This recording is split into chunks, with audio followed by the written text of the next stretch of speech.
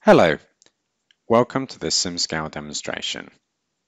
We're going to see how SimScale can be used to collaborate and to provide simulation templates. To do this, we're going to use a demo story where there's a product authority that requires a new snap-fit design. That requirement is going to be passed to the design engineer, who's going to realize that a new FEA simulation is required. So, the design engineer will request a new simulation template from the CAE team so that they can complete this simulation. The CAE team will then provide a simulation template back to the design engineer. The design engineer will run some setup and then ask for the CAE team to check their setup for them. Finally, the design engineer will run a series of simulations using that approved simulation template, and a new product design will be approved. So let's see how this works in the software. Okay, so here we are in SimScale. All I'm using here is a Google Chrome browser, and we can view the simulation project that the CAE team is going to provide. They've loaded up an approved template for a pushpin that already exists, but obviously this could be generated specifically for the design engineer as well. So in this template, the CAE team are going to provide an example with all of the boundary conditions and the geometries assigned, as well as a template where the geometry and the boundary conditions are not assigned, so that when this is provided to the design engineer, they can fill it out with their details. The CAE engineer can share this template directly with the design engineer that requested it. So let's have a look now at the view that the design engineer would see. The design engineer would be able to see from their SimScale dashboard that they now have a project shared with them, the pushpin approved template. So we can open up this template, see what's been shared, and open the project directly in SimScale. So we can see here the example that was shared and the template.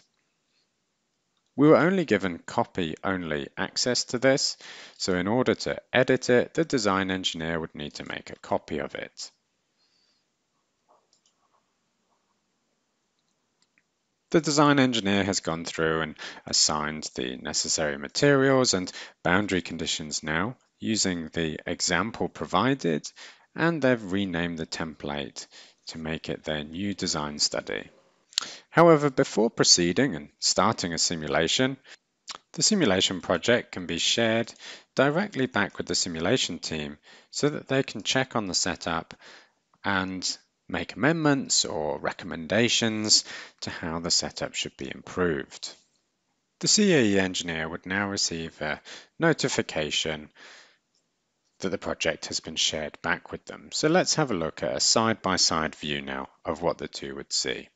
On the left-hand side, we can see the project shared back with the CAE engineer, and on the right-hand side, the view that the design engineer had when they were setting up the simulation. So the CAE engineer could now open this project to view the project settings and make any amendments or recommendations.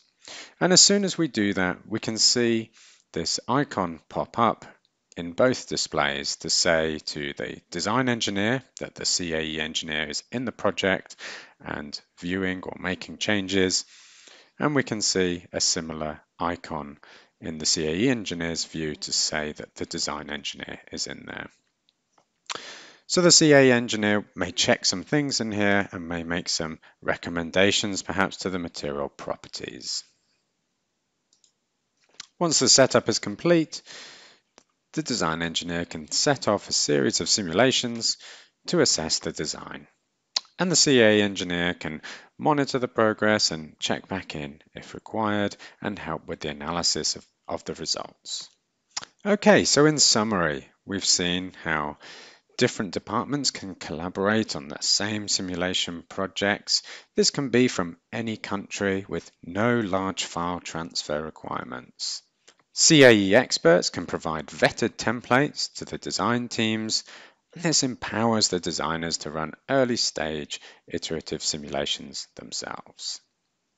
The design engineers can focus on what's important to them, so the geometry, the materials, and the initial conditions and boundary conditions. And the simulation engineers can focus on providing vetted templates where they know that the numerics and the simulation control and the mesh settings are all set up to be correct for the simulations that the designers need to run. Thanks for watching.